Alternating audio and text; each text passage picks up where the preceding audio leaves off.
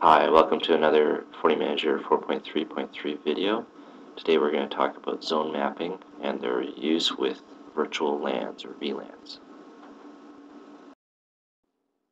Okay, let's get started. So today we're going to go over a little bit about using VLANs or virtual LANs along with VDOMs. You can use VLANs independently of VDOMs. And we're going to use these with our zone mapping. So let's first go review this following diagram here. So this is very similar to the last one with the VDOMs. We still have our zones and our policy, and we have our what we'll do is we'll create some VLANs, or so you can assign VLANs associated with a particular physical port.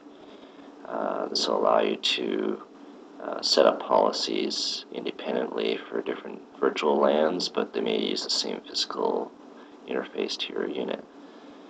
And then we'll do a similar thing like we did before. You can assign those VLANs to a particular VDOM, and then you can do your zone mapping within your VDOM. And for example here, DMZ was mapped to VLAN 6. And then they can be translated. So if you've done, say, the internal mapping here has port 1 and VLAN 1, so that's two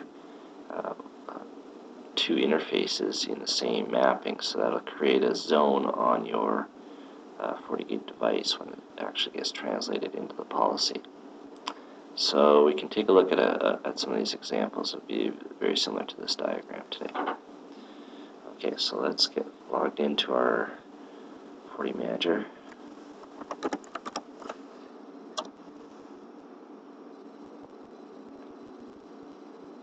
We'll go to our test ADOM.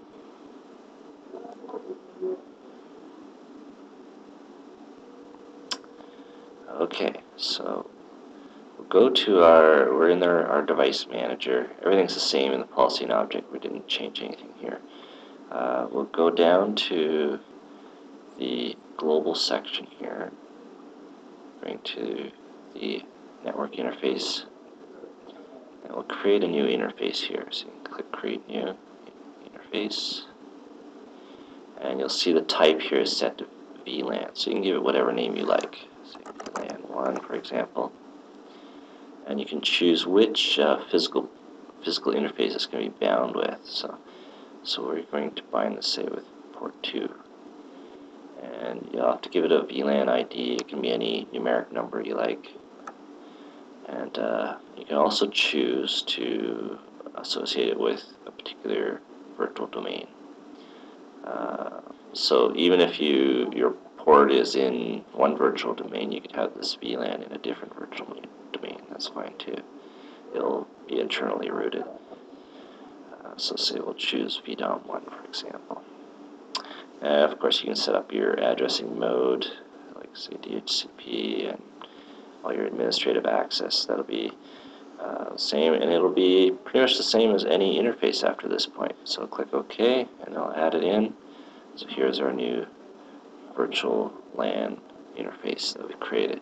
So you can see this is a VLAN from this type field here. These ones are all physical. This one shows a VLAN. So you'd have multiple VLANs all collected together associated with port 2, for example. Okay, and the next part is mapping. So we'll go to, say, VDOM 1. And I want to map, say, my internal. I want to keep my port 2 in there, but I'm going to add my new VLAN in there as well. So now I have both port 2 and VLAN 1 mapped to internal. So what this will do when it installs our policy is it'll create a zone, and then it'll map to that zone. So that zone on the FortiGate will be called _internal. And so I'll show you what it looks like on the FortiGate after we do our installation. So let's go to our policy and objects now. Our mapping's all done. Everything should be the same here as before. Our installed targets should be all the same. Still VDOM 1, VDOM 2. And here's our policies, same as last time. So let's do our install. So just make sure to choose the right policy package. If you have multiple, I only have one, so that's default. And let's click next. And we're going to do all those and do our installation. So everything's all ready to go here.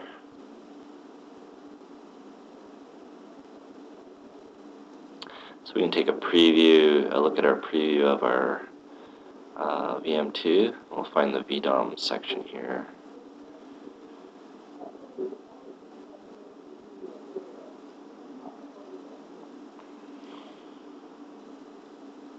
So here's where it's added our new VLAN. It's all its associations and modes and such. It's set to DHCP. It's associated with VDOM 1.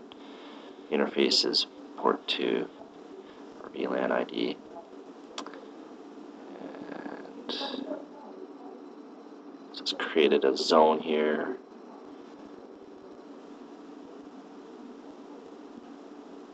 Creates our zone. And this is our policy. I'll actually call it internal. Okay, we'll click OK.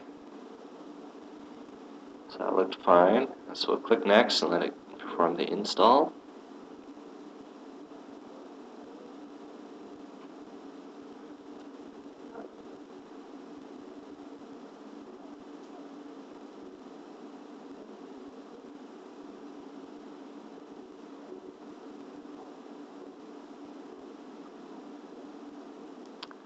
Okay, so it's finished. VM2. Oh, it's just still doing VM1. And click finish. Okay, so it should be installed now. So let's go take a look at our FortiGate. Login read only.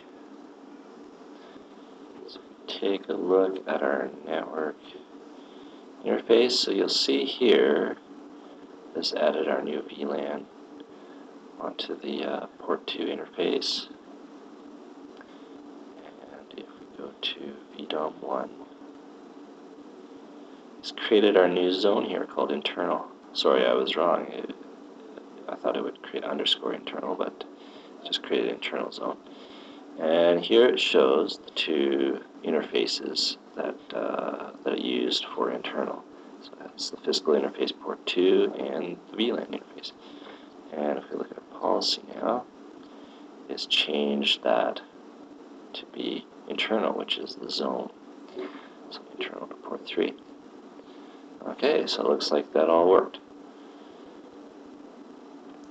So thanks again for watching. I hope you enjoyed this series of zone mapping. And we'll continue with more videos on various features of FortiManager 4.3.3. See you next time.